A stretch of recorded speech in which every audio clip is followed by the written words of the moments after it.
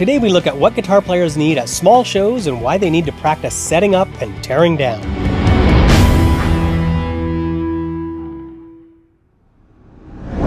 Thanks for joining me at Smith Music. My name is Paul Smith and I bring you in the studio and backstage as well as do gear reviews and show musicians how to build careers.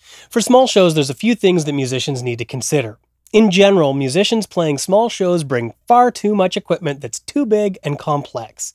Musicians play too loud and take far too long setting up and tearing down. You'll probably be on a small stage and you'll likely be short on AC power. You'll need to be able to set up your guitar rig in less than 5 minutes, and you'll need to be able to bring your rig from side stage to on stage in less than 2 minutes. This is something to practice and get very good at. You need to be able to strike or tear down your rig in 5 minutes as well. You need to be able to get your rig off stage to side stage in less than 2 minutes with no more than 2 trips off the stage. Efficient setup and teardown may not be important to you, but if there's other artists or a sound person, it'll be important to them. When I'm running larger concerts, it's common for inexperienced openers to take far longer with setup and strike than their headliners with way more gear. That's because experienced musicians have well thought out rigs. In general, I try to use one plugin for power. I bring the simplest setup that I can and have the smallest stage footprint possible. For the amp, I'm looking for something that sounds good, but not so big that I can hear myself over the drum set. Yes, you heard that right. I don't want an amp that's loud enough to hear myself over the drum set. Here's why. In a small room, you'll likely only mic the kick drum and maybe a little snare, and if my guitar gets over the drum set level, it won't be put in the PA system. If the guitar is put through the PA system, it's going to sound bigger and controlled. You can add guitar to your monitor as well. This way you can hear yourself, and if your amp is smaller, you can push it harder and get a little bit better tone out of it. For pedals, bring only the essentials and put them in a pedal board. Generally, most guitar players can get away with a distorted tone, a clean tone, and a solo boost. You need to take time and consider if you need that flanger, reverb, or other pedal that you bought on a whim. With a small amp, you can use one power bar to hook up your whole rig.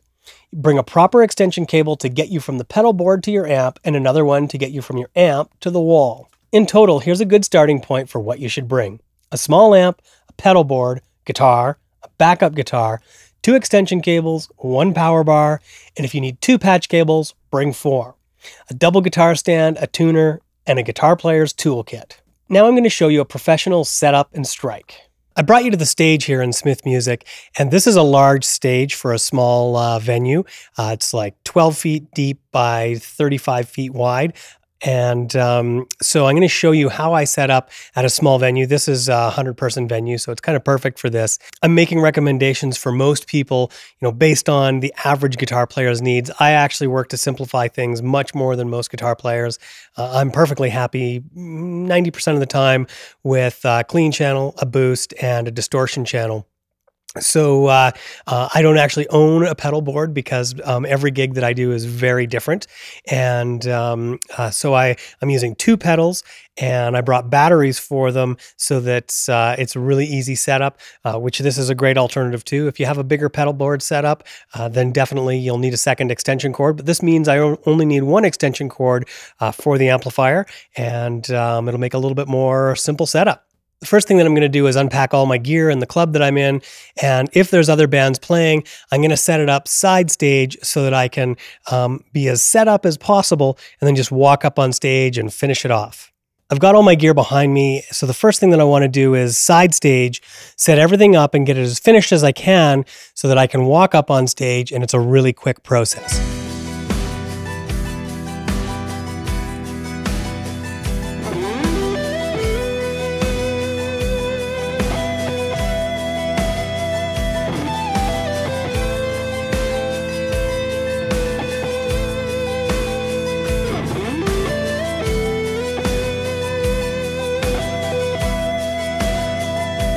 So now I've got everything set up over here. I got the cables in the back of the amp, and I have 2 pedals sitting on top of it. I can just walk up on stage wearing my guitar stand in one hand, and the amp and pedals already set up in the other hand. So then I can just put it up on the stage, plug my guitar in, and ready to roll.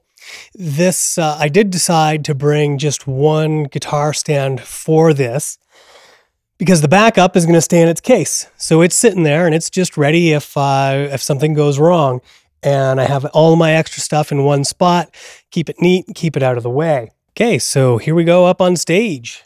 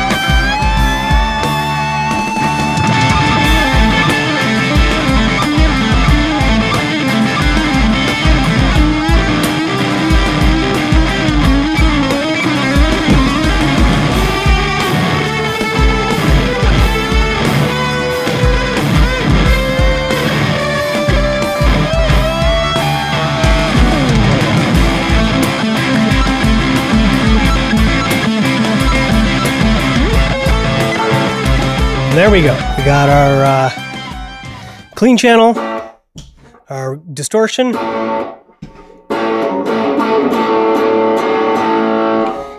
and our boost. If you're finding this video helpful, I'd appreciate you liking the video and subscribing to my channel. And we're ready to go. I'll know how long this took in the edit. I'm not sure.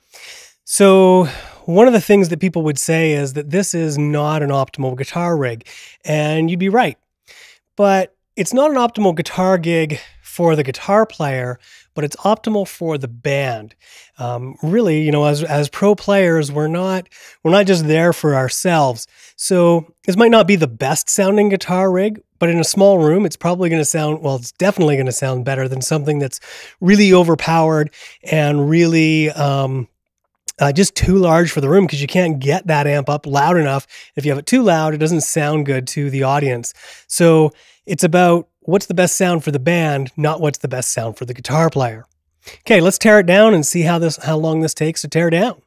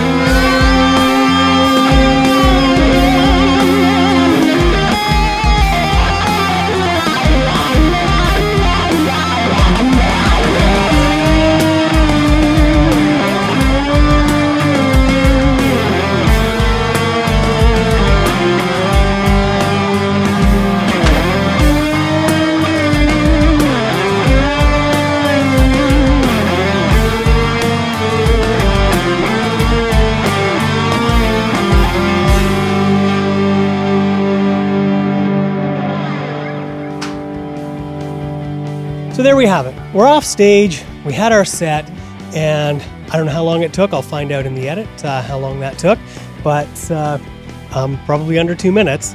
And now I'm over here. Things are a little bit messy, so I just got to straighten up my gear so that I can take it home and everything works out great. If you have questions about live guitar rigs, post them in the comments and I'll be glad to answer them. I'd love to hear about your live setup.